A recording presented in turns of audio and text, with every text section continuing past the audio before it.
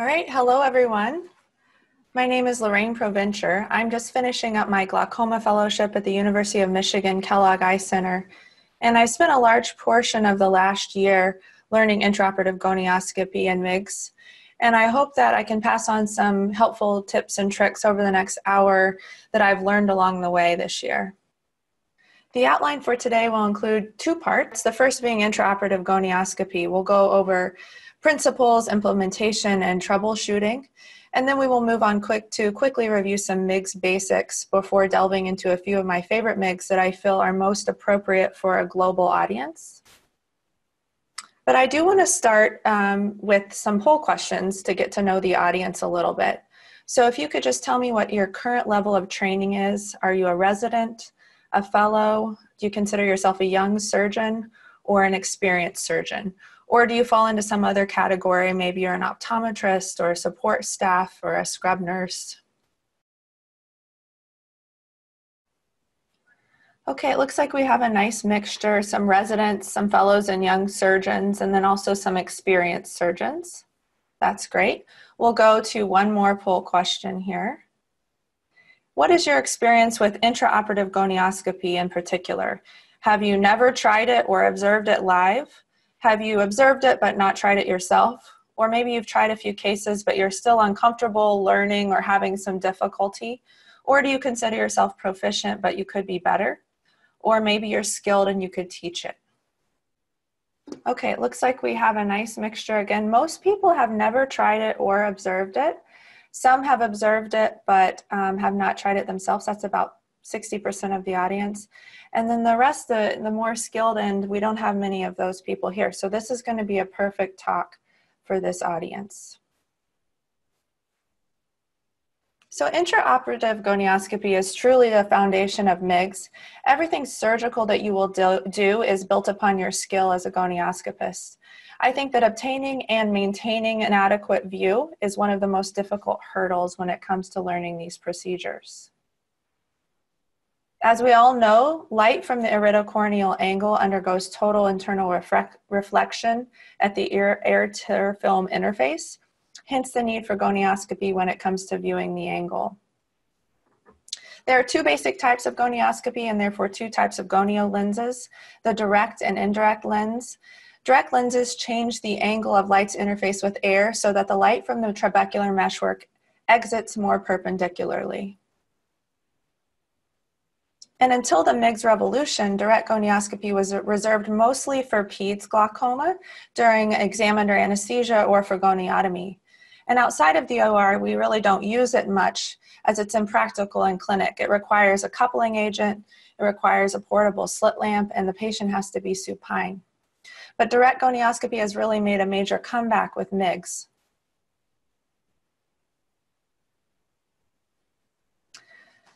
So I have many tips on how to get started. Some of these details may seem small or simple, but if done incorrectly, they can make an easy case seem very difficult or even possible to complete safely.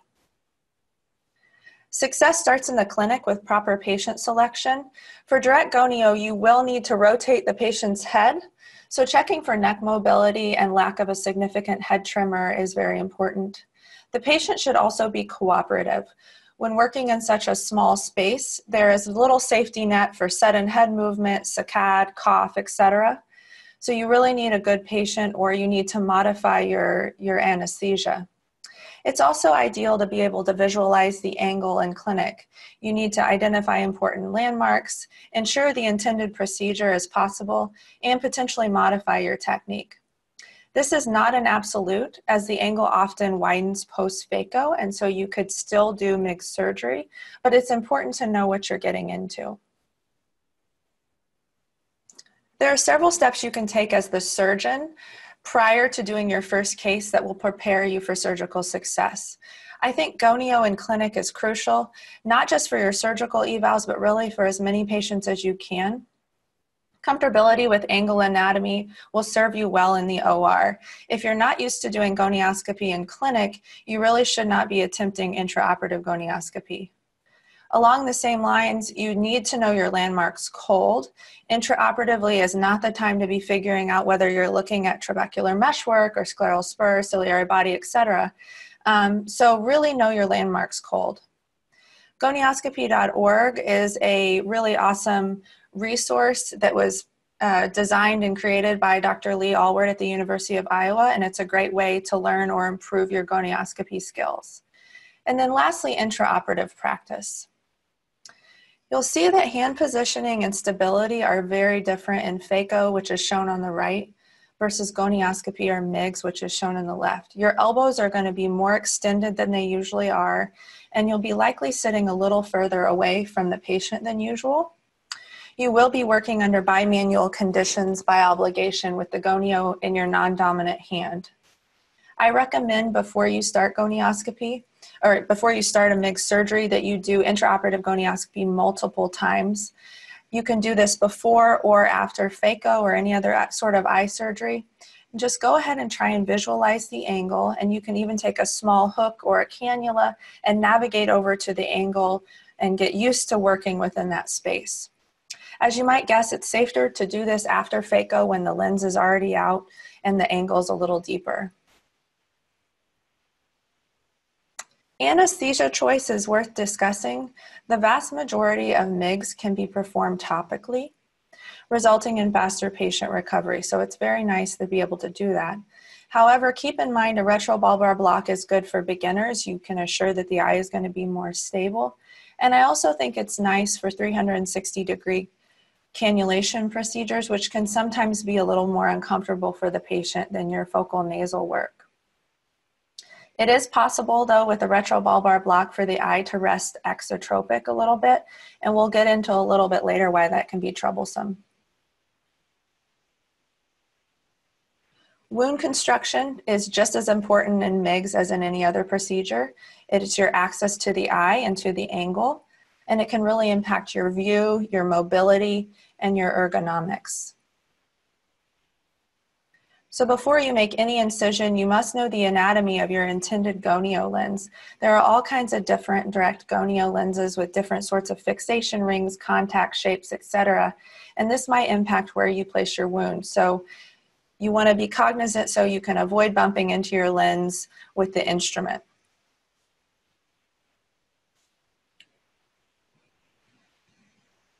Make sure your incision is pointed towards the targeted angle, especially a paracentesis. It's not always going to be radial. Sometimes you're going to want to point it right towards the nasal angle. And for most procedures, you'll want to center your main wound temporally to target the nasal angle. This will maximize your range of movement. So here, if this is a temporal incision, you're going to only be able to work so much within this incision.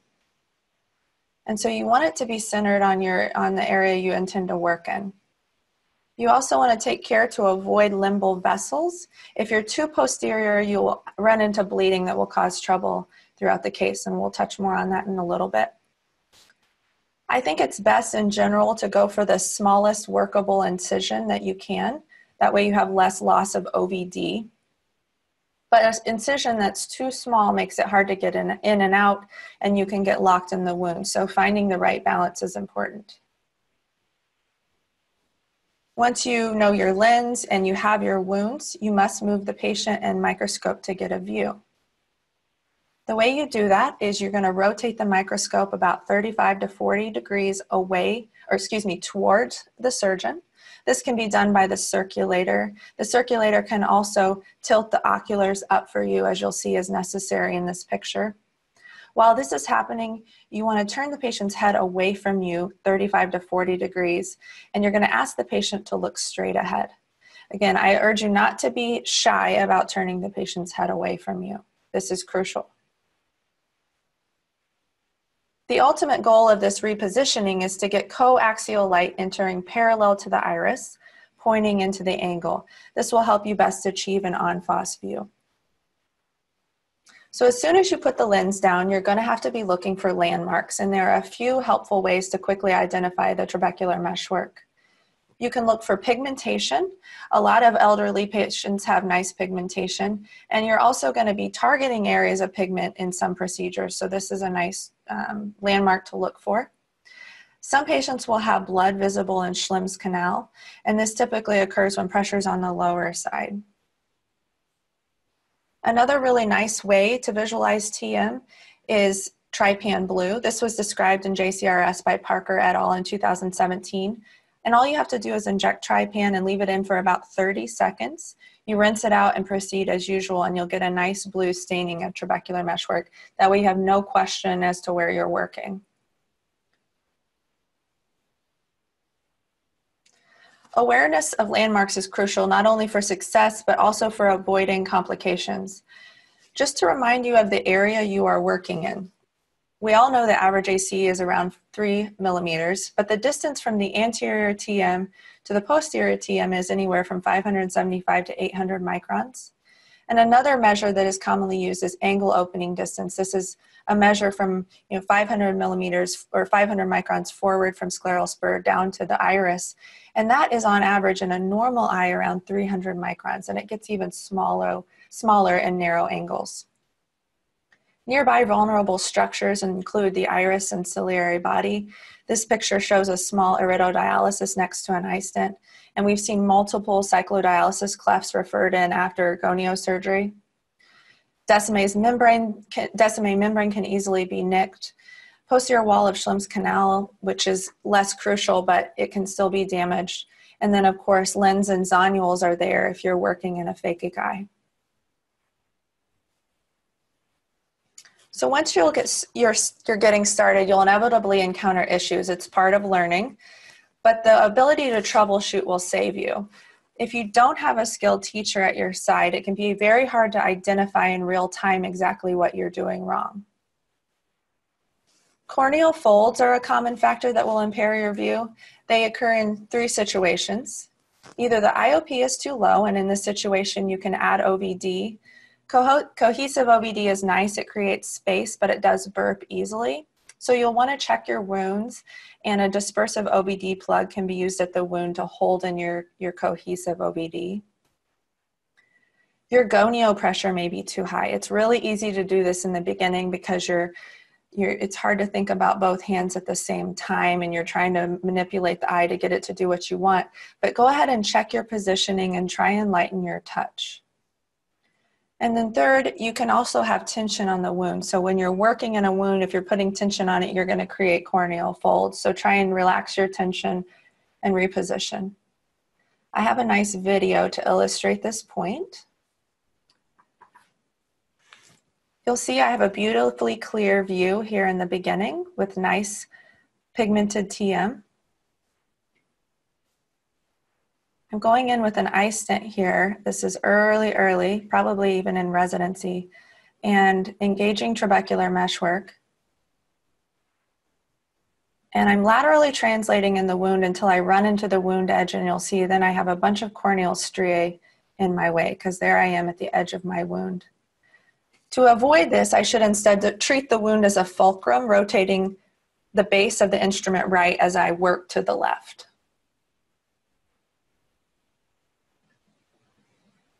Another very common problem is a top-down view or under rotation. You may notice when this happens that you feel like you can't quite see into the angle. It's as though the posterior cornea is blocking your view. And the risk of operating under this condition is misjudgment of angle anatomy, Descemet's injury, because you're right there by cornea, or difficulty with stent placement, which is crucial for, you have to have an en face view for stent placement. Solutions for this are to rotate the head further away from you, or rotate the scope more towards you. In a pinch, you can have the patient look away, and we'll talk a little bit more about this. I have a video showing how easy it is to under rotate here.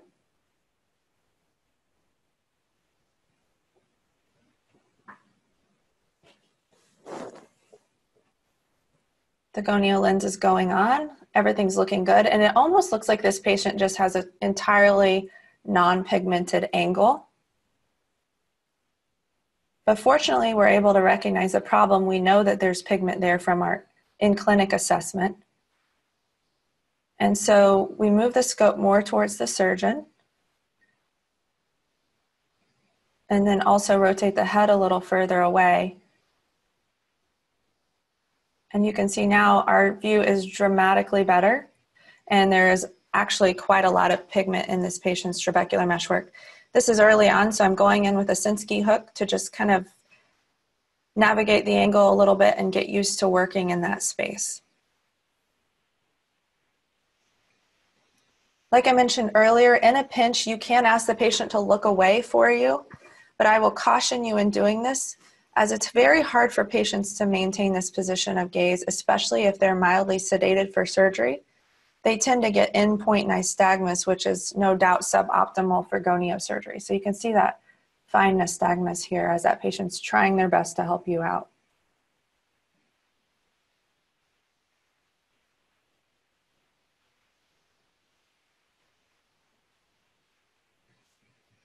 One of the most frustrating issues with goniosurgery is blood. You can have blood on the front of the lens or dried OVD or even water. Any of those things can degrade your view. The front of the lens must be dry. You can also get blood between the cornea and the lens. This is frustrating because it's usually from limbal bleeding, but you really just have to rinse, and you can try and tamponade the area of bleeding, and you rinse and add more OVD to continue to maintain your view. And then you can, of course, get blood in the anterior chamber. Blood in the AC is actually nearly unavoidable. In fact, reflux with goniosurgery and MIGS is normal. A well-targeted goniotomy or stent, if connected to the venous system like it should be, will bleed. But as we all know, time in the angle is your view. So the longer you're there, the more rapid your view is going to decline. So in order to minimize bleeding, I would encourage you to act with intention. Partially incising TM and then backing out or hesitating or bumping around in the angle is not what you want to do. If you do encounter blood, though, you can add OVD, which usually clears the view and helps tamponade things a little bit. But you can move the blood out of your way. I encourage you to move it to the side and not to mid-AC because it's still going to be blocking your view. If all of this is still failing, you can wash out the AC and replace the OVD, but fortunately, this is rarely necessary. I've got a video to illustrate all the fun you can have with blood and how important it is to manage heme. So you'll see it looks like a good incision, but pretty rapidly you can tell that we're a little too posterior. Now blood is seeping onto the cornea and mixing in the OVD that we've put on the eye to couple. The view initially is okay. The surgeon's using a Cahook dual blade here to do a goniotomy. But pretty quickly, you're getting blood under the lens, between the lens and the cornea. We're doing the rinse and repeat option, but it, again, rapidly accumulates. And now there's blood on the back of the lens as well. So you got to rinse the cornea, but you also have to rinse the back of the lens. And once we do that, the view is once again good, but probably not long.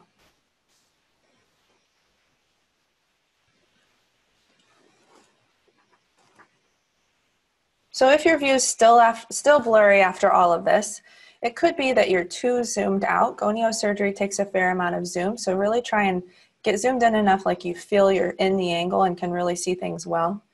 I found that goniosurgery really triggers my accommodation as a young surgeon. It's a lot of zooming in and zooming out and focusing up and focusing down, so you can really get an accommodative spasm. So if you feel like you really just can't see no matter what you're doing, take a moment and look away from the microscope. Patients with a lot of conjunctival chalasis can give you trouble because the chalasis will come up onto the cornea and can get in the way between the lens and the cornea and can block your view. As eye surgeons, we all know that bubbles are the enemy, and also corneal edema can really cause trouble when you're trying to do angle surgery. This brings me to the next point and a question of when to do MIGS. Should you do it before or after phaco when you're pairing the two? I think doing it before, when the cornea is clear, the patient's less wiggly, and you have a physiologic globe with the lens still in place, those are all beneficial things. But the downsides of doing it before, you can hit the lens and you might have a phacomorphic view. The opposite is true for doing surgery after. And I think if you're new, I think if you're new to angle surgery, it's best to do this after the phaco because the angle's more open and it's just a little bit safer.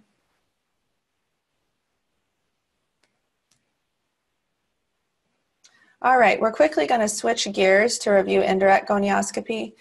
Indirect lenses are mirrors or prisms used to reflect light from the angle so that it leaves the eye perpendicular to the face of the contact lens and towards the examiner. This is what you're used to from clinic. This is an Ahmed gonio lens. We use this a lot here at Kellogg, and it's a really helpful indirect lens as it has a handle that conveniently rotates 360 degrees around the lens. So you can hold the handle still while twisting the lens, or you can move the handle while you're holding the lens still and switch hands that way. But non-handled lenses work just as well. Major differences between indirect and direct gonioscopy. Again, there's no need to rotate the head, which is really nice. And you can work in primary while viewing the angle, so you can quickly pop the lens off and on and get a good view. You are, however, working with mirrors, so it takes a little time to get used to that reverse action.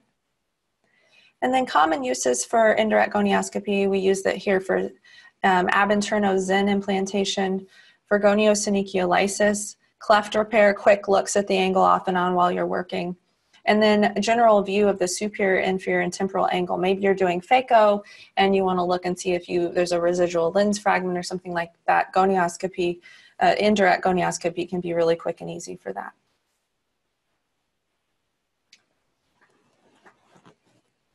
When you are using the indirect lens, make sure your focus, centration, and light are over the mirrored part, not the contact part, or else things won't seem like they're in focus. Here in this picture, you can easily see the superior angle with the Zen that has been implanted. The head of the patient is straight on in this situation and the eye is in primary. And we could easily twist the gonio lens 360 degrees to look at the angle. This is a video of goniosynechiolysis. Again, we're looking at the superior angle, and you can see the PAS right here. There are lots of ways to lyse synechia. You can use microforceps or a cannula, but here, because this is after phaco and we've already got it open, we're using the IA, and you can just tip down, gently aspirate a little portion of the iris. You want to be gentle again with this so as not to induce too much inflammation. But you can just aspirate the iris a little bit and gently pull free those synechii. And you'll see there those peripheral anterior synechii are lysed now.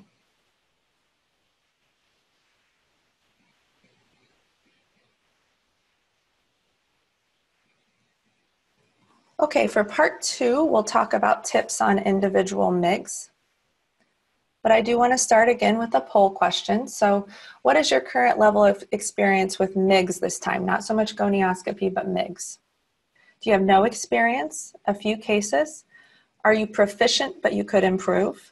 Or are you skilled and could teach? Okay, so the vast majority of you have no experience. So I want to start pretty basic. I think this is really helpful. The AGS, American Glaucoma Society, and the US FDA came together to set up a definition for MIGS, and they determined that all MIGS should include the following. They should lower IOP via an outflow mechanism. They should be done either ab interno or ab externo. They should have limited or no scleral dissection, and then minimal or no conjunctival manipulation. So just to check your understanding of MIGS in general, which MIGS, if you had to categorize them, have an IOP safety net due to episcleral venous pressure and are therefore less likely to cause hypotony?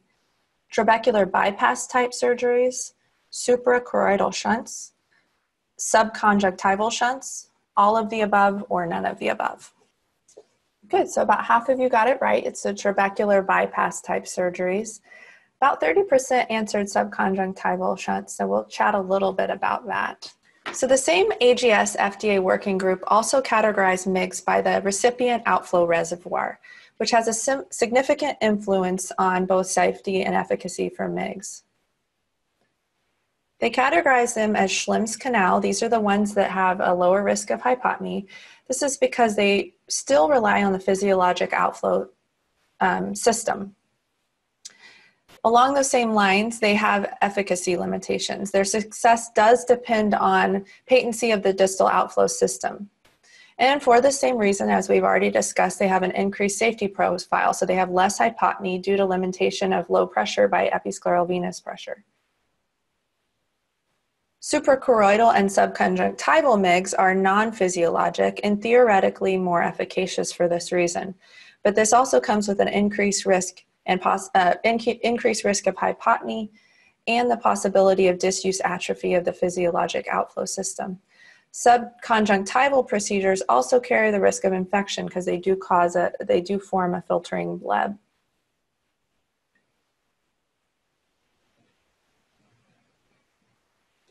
Currently in the US, we have no access to suprachoroidal shunts, so I won't be able to comment on this today. I don't have any experience using these.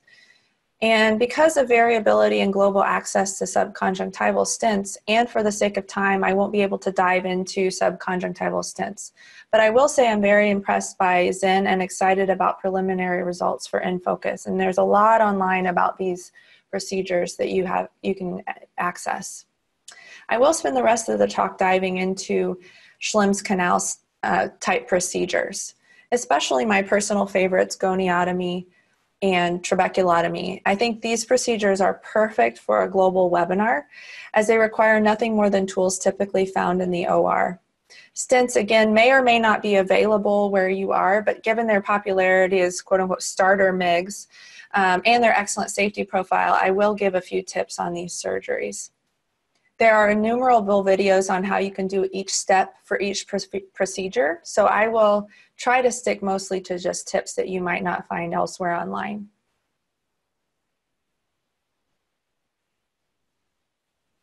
Once you've cleared the patient for direct gonio, patient selection is crucial for deciding exactly which MIGS procedure you will do. Schlemm's canal stents are most appropriate for mild to moderate glaucoma. These patients should have an IOP target of mid to high teens. In the vast majority of studies, including the COMPARE trial, which looked at iStent versus Hydrus as a standalone procedure, patients end up around 17 millimeters of mercury on average. They often require fewer meds afterwards, which is a huge benefit, especially if there are access to medication issues or compliance issues. And in general, patients are okay to stay on their blood thinners.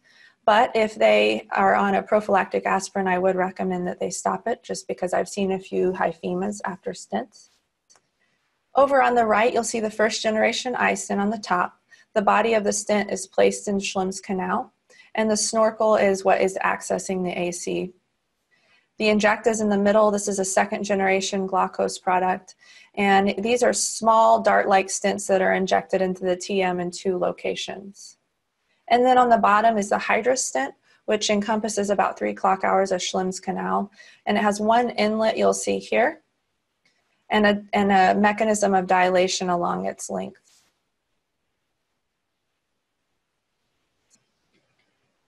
I have a video that just shows a routine first generation iStent. This is courtesy of Manjul Shah, one of my mentors. You'll see that he's approaching the angle at about a 15-degree tip up configuration and then flattening out to stay in Schlemm's canal. This is an iStent to the left. And then slowly releasing and kind of tapping the stent into place. And then fast forward, we're going to go to the other side, this iStent to the right. Same approach. And leveling out once in canal, and you'll see some reflux heme. It's also important to approach the trabecular meshwork at about a 30-degree angle so you properly engage canal and avoid superficial implantation.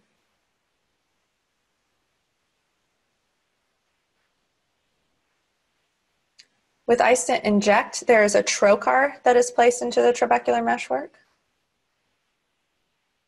And the tube of the inserter is used to dimple down into TM.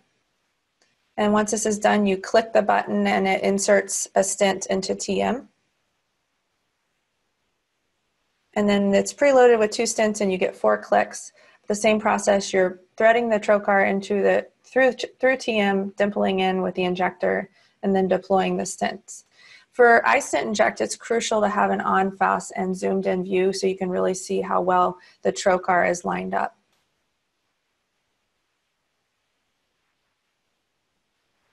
Additional tips, I've already mentioned the importance of an en-face angle view. You should try to target areas of pigment or heme reflux. And also for eye stents, I feel like it's really crucial to be decisive and not to linger in the angle. Again, the angle of approach is critical, and it's a little different for each type of stent. If you're noticing resistance during implantation, you should stop and troubleshoot. You may be running into the posterior aspect of Schlemm's canal or a stricture, or you may be actually just running into your wound like we've discussed before. And the other important thing to remember is viscoelastic is a device. So if your stent becomes dislodged, you can use OVD to kind of suspend the stent for reloading, and I'll show you a video of that in just a little bit. Here's an example of what happens when you have a top-down view or under rotation when you're trying to implant a stent. So I have no en-face view here. You can see the stent disappears under the cornea as I go out into the angle.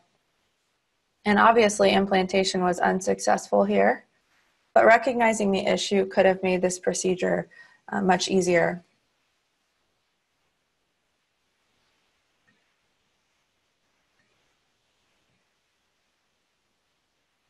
In this video, the inject has come off the guide wire and needs reloading. The surgeon can't quite get the inject back onto the trocar without some assistance from OVD. So what you can do is use some cohesive OVD to float that stent right into the position you want it to be so that you're looking straight down the lumen.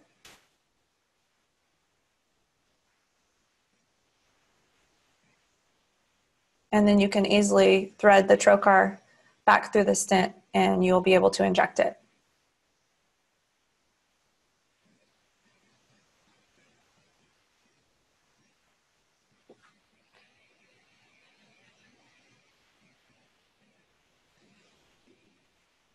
I don't have great videos of Hydrus yet because I'm still working on learning this one. But but so far what we've learned that is not anywhere in the manual or that I've seen online is that Hydrus is really finicky when it comes to angle of approach. So as you'll see in the graphic, this is from the FDA manual, the Hydrus really needs to be flat against TM. You don't want that 30-degree approach that you use for an eye stent. It has to be flat and really close and kind of snuggled up to trabecular meshwork, because as you deploy it, you want the stent to follow the curve of the canal. If your angle of approach is too large, the stent will pop out the other side of the canal as shown here. This is, again, Hydrus is nitinol. It has shape memory, so you need it to really be lined up so that it stays within canal for the full 3 clock hours. Otherwise, you lose about a clock hour of effect. So patient selection for goniotomy, trabeculotomy is similar, but there are a few key differences. Again, this is a similar population of mild to moderate glaucoma, but the IOP target might be slightly lower or the medication or disease burden slightly higher. That's sort of how I pick these patients. Blood thinners are an absolute contraindication for 360 procedures, but a relative contraindication in goniotomy.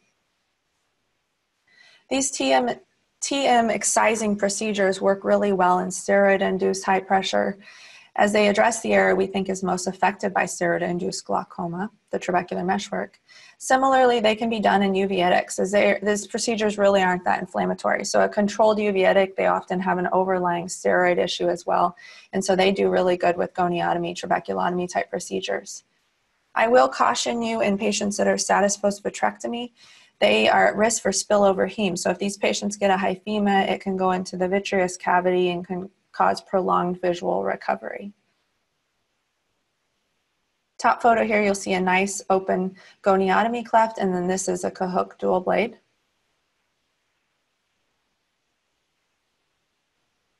General basics for goniotomy is you're going to create a temporal wound with a nasal target.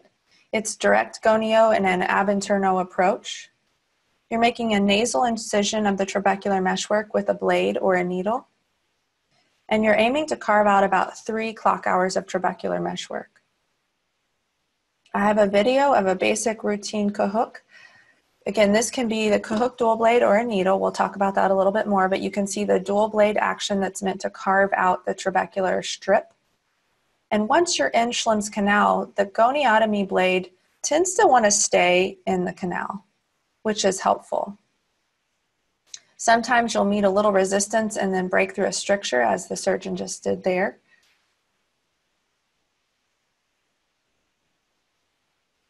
And as far as tips go, again, you don't have to have a Kellogg dual blade. You can use a bent 25 gauge needle. This has been described.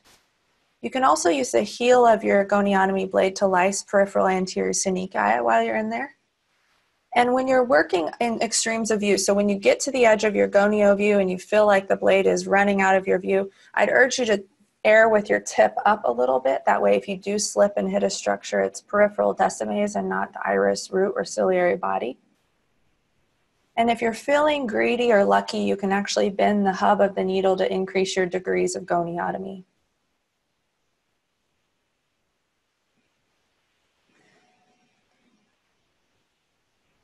This is a 25 gauge needle, and a hemostat is being used, a large bulky hemostat is being used to bend the tip of the 25 gauge needle. And when it's all said and done, this simulates the action of the Kellogg dual blade. You've got two cutting surfaces and a scooping action. But the tip of this needle is quite a bit sharper, it seems, than the Kellogg dual blade, so be very careful when you're using this technique.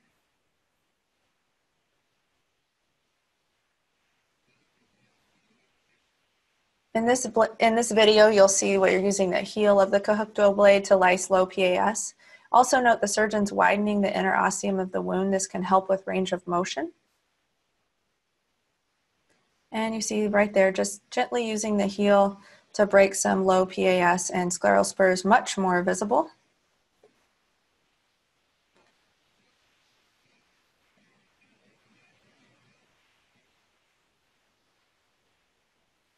And so basics for your 360-degree procedure, similar but different.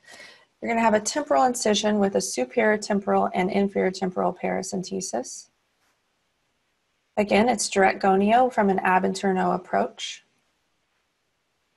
And you're going to use, if you're going to use a suture, you're going to melt the tip of a 5-0 Prolene with a hot temp cautery, or you can use a 4-0 nylon. This has also been described. The purpose of the bulb is as you thread the suture, it won't back out on you. It sort of acts as a barb. And if you cannot cannulate for a full 360 degrees, you can pull the suture without and do a partial goniotomy. I recommend you make a small nasal goniotomy to start. Then you're going to cannulate or thread Schlimm's canal for 360 degrees. And then rupture trabecular meshwork for 360 degrees. And you end up doing an OVD-BSS exchange. You do this multiple times to prime the system and really push fluid out through the distal collector channels. On the left, you'll see pretty zoomed in view of a 5-0 Prolene that has been melted. Getting the bulb the right size is crucial, and this is an ideal example. You don't want it to be too large because you'll have a hard time threading the goniotomy, but you also don't want it to be too small because then it loses its purpose. On the right, you'll see that the curve of the suture is lined up perfectly to follow curve of canal, so you're going to be threading to the left here. But make sure this is lined up and make sure you have plenty of slack. This is a graphic taken from the original descriptive paper by Grover et al. And again, you're just going to start by cannulating or threading the small goniotomy here. You're going to thread for 360 degrees with this micro forceps until the other end of the suture emerges. You'll grab the distal end of the suture, and you'll also grab with a forceps outside of the eye, and you'll pull both ends of the sutures to cause 360-degree rupture of trabecular meshwork.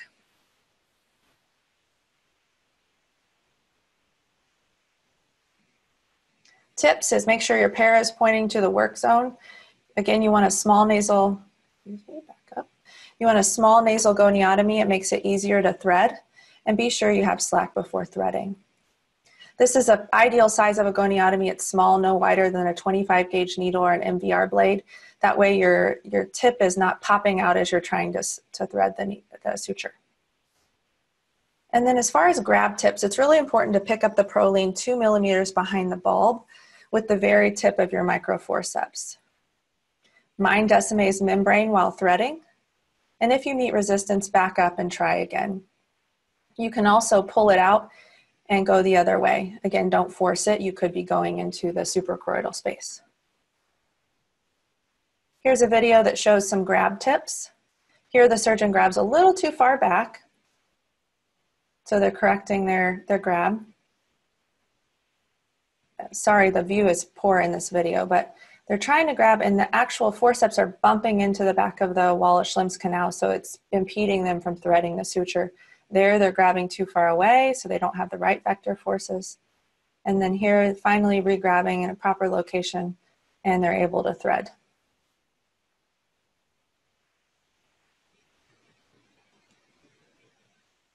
In this video, the suture has popped out somewhere along the way, so we're grabbing each end and doing a partial goniotomy.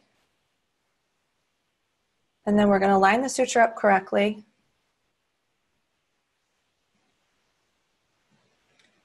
And start threading the other direction. First of all, I'm not grabbing right at the tip, so I'm bumping into the back of Schlimm's canal there. But finally able to cannulate and thread the suture. Again, when it comes around, you'll grab the other end and you'll complete another partial goniotomy to hopefully get that full 360 trabeculotomy. Postoperatively, a few tips. In the OR, as soon as you're done, as soon as you can get the drape up, I'd encourage you to sit the patient up. This allows any blood to settle out of the patient's view. You can leave some OBD in the eye if you're worried about bleeding. It'll keep the pressure a little bit higher and tamponade bleeding. I use steroid and antibiotic as usual. And postoperatively, if you're noticing early PAS or blood in the cleft or prolonged hyphema, you can add pilocarpine that can potentially help with scar tissue formation. And I'd urge you to be cautious with post-op IOP drops, because if IOP is too low, they're going to bleed. You're going to get back bleeding. But also if IOP is too high, you don't want to cause further optic nerve damage. These are my references. And I'd like to thank several folks that helped me with either gonioscopy or learning MIGS surgery along the way, and also Hunter for always encouraging me to do these webinars. I can take questions. So one interesting question that came in is the role of binocular vision during this technique. I think binocular vision and stereopsis is crucial for MIGS surgery. I'd be curious to know if this surgeon does cataract surgery under monocular conditions. I mean, I could imagine it would still be possible based on other cues, but I think it'd be much more difficult when you're navigating such a small space to be safe. Another question is, do you use MIGS for advanced glaucoma? There are a lot of studies out right now on this, and they can be used for refractory glaucomas, but I think in general, we here use them for mild to moderate disease, patients that desire to be off a drop or two. And we typically reserve advanced glaucoma for more traditional procedures or even your blood forming procedures. Another question, what is the biggest problem / difficulty when you start MIGS? I think I touched on this a little bit, but really for me, it's getting and maintaining a view with gonioscopy. It's so easy when you're starting out to be focusing on your dominant hand MIGS device when the other hand is pushing on the cornea, causing folds, or you're losing viscoelastic through your wound. So really practicing intraoperative gonioscopy and being cognizant of your non-dominant hand and what the gonio lens is doing is really important. So I think that's the biggest struggle when it comes to learning MIGS.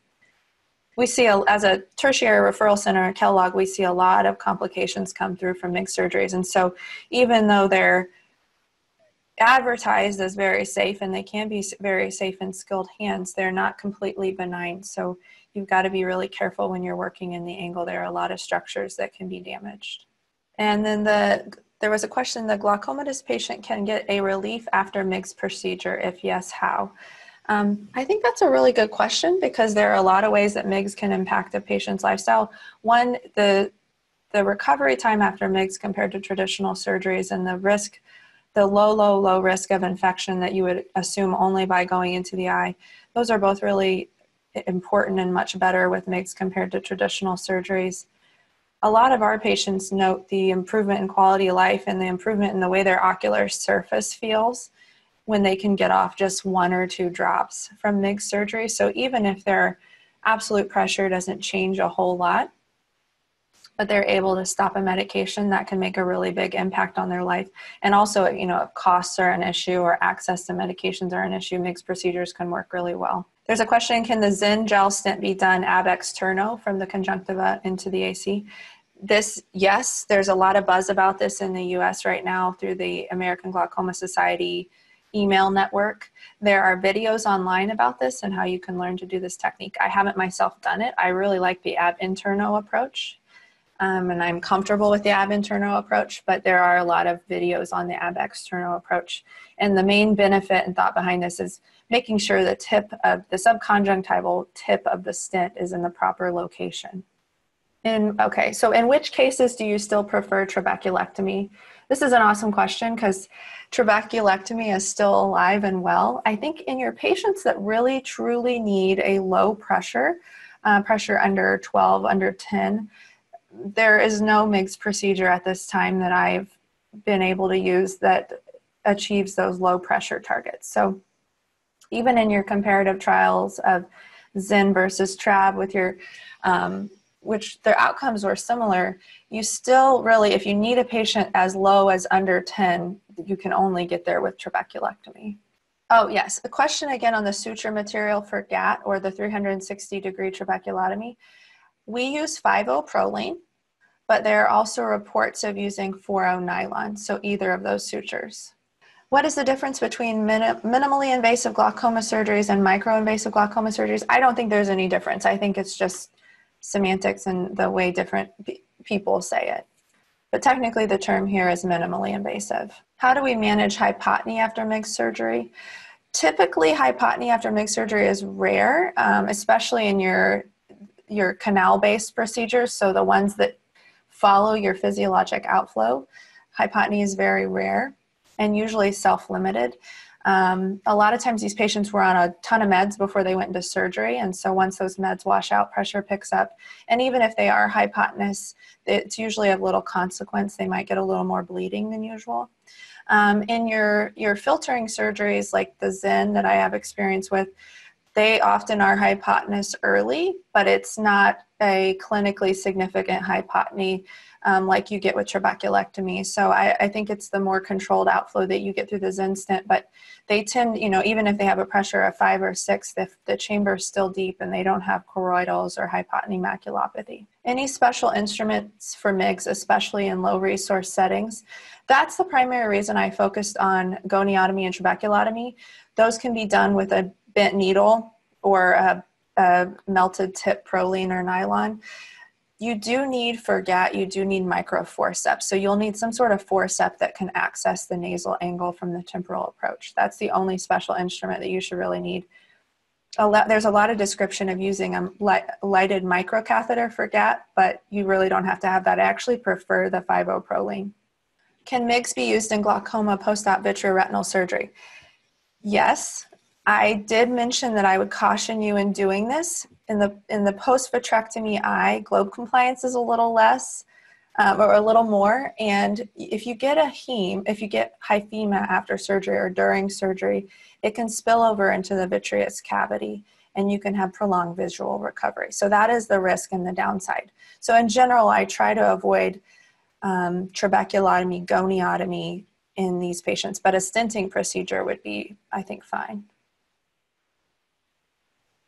Is express shunt a MIGS? So good question. I think it falls outside the category of MIGS, at least the classification established by the AGS and FDA, because there is conj dissection and there is a scleral flap that's created, which you should not be doing scleral flap dissection or major conjunctival manipulation. So this is a question, it sounds like it's an individual patient. Would you use MIGS for ocular hypertension with a cup-to-dis ratio of 0.4 in the right and 0.1 in the left with average IOP of 32 and a patient not using drops reliably? Without seeing more data, I would say it sounds like going into this case that you could use MIGS for this patient. It doesn't sound like they have much disease burden, although we need to see a field and know more about them, but I think this could be an appropriate patient for MIGS. Can we use Cahook in pediatric glaucoma? I don't have much experience with pediatric glaucoma, though we know goniotomy is like the primary procedure for primary congenital glaucoma, so I don't see why a Cohope dual blade couldn't be used as opposed to a needle. But I can't comment on that for sure because I don't do pediatric glaucoma. And then what about long-term output with MIGS? I don't know if you could clarify your question. I don't know if you mean long-term outcomes. I think the data we have so far goes out to 2 years in most cases, and the data is decent. It reflects what early outcomes are. Then we had one more question. What is the incidence of cystoid macular edema with MIGS? I don't have a number for this off the top of my head. So often it's paired with cataract surgery, so I'd say it's similar to post-phaco CME.